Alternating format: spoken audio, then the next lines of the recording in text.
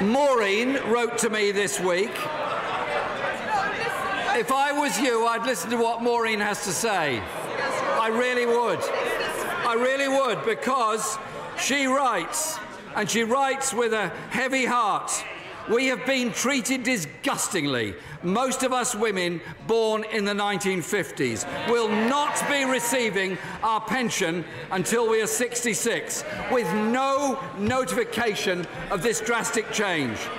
We have worked for 45 years and have accrued more than enough to be paid our pension. People want what is rightfully theirs. Maureen asks, what can be done to help the Waspi women? Prime Minister. What I would say to the issue that Maureen has raised is that the government has taken steps to help these women. We have put there's extra funding means made available, and we've ensured that there is a limit to the period of time that is affected in relation to these changes. But if the right honourable gentleman wants to talk about pensions and pensioners looking to the future, then once again there will be a very clear choice at this election.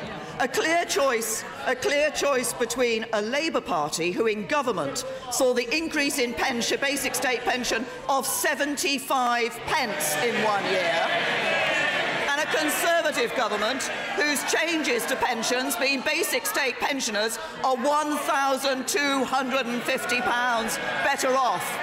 But you only get that with a strong economy. And what do we know about Labour? Only yesterday we saw that we had finally emerged from Labour's economic crash. What we now see is a Labour Party that would do it again. Crash the economy, more debt, more waste, higher taxes, fewer jobs. That does nothing for ordinary working families or for pensioners.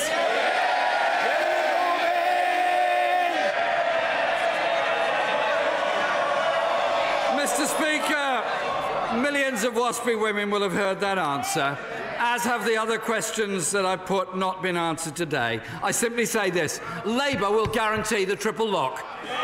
Labour will treat pensioners with respect, and we won't move the goalposts to people looking forward to retirement.